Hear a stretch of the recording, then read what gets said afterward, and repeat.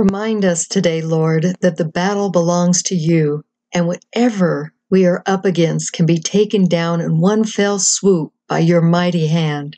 Please help us to trust in you. Amen.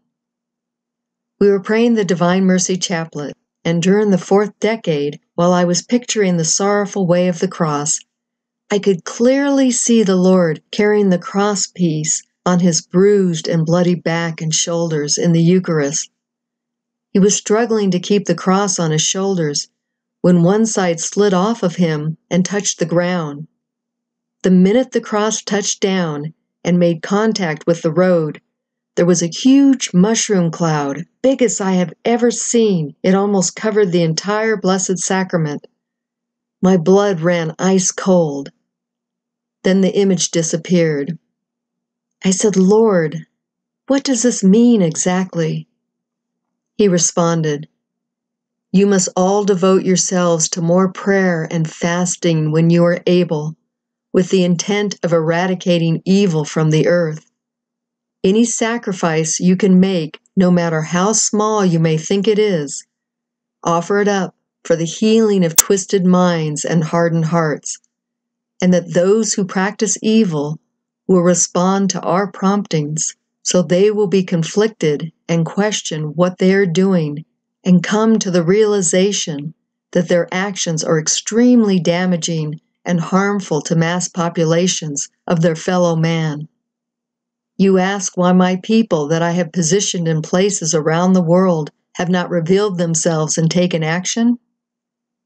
Some have taken much action, which is not being revealed to the public, and most are waiting on my timing and will move forward at such a time which will be highly effective in bringing sinners to their knees in repentance and bring the greatest glory to my kingdom. As you learn to overcome the smaller battles, your faith will grow.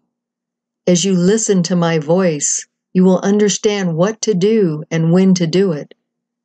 When faced with what seems to be insurmountable to you, you can either be afraid, which is exactly what Satan wants, or you can put your faith in your God and be a giant slayer, moved by your trust in me. When in doubt, pray to me, and I will deliver you. Pray, Almighty God, I believe that by worshiping and honoring you, I will overcome the attacks of the enemy. I tear down everything that the enemy has stripped from me. Today, I bind up every evil force that is attempting to penetrate my mind, heart, and soul. I declare, according to your word, that whatever I bind on earth will be bound in heaven. If I have not yet forgiven, Lord, give me the grace and strength to forgive. Help me to trust again. Amen. And that was the end of his message. Dear family, let's stand on 1 John 5, verses 4 and 5. For everyone born of God overcomes the world. This is the victory that has overcome the world, even our faith. Who is it that overcomes the world? Only the one who believes that Jesus is the Son of God. Amen.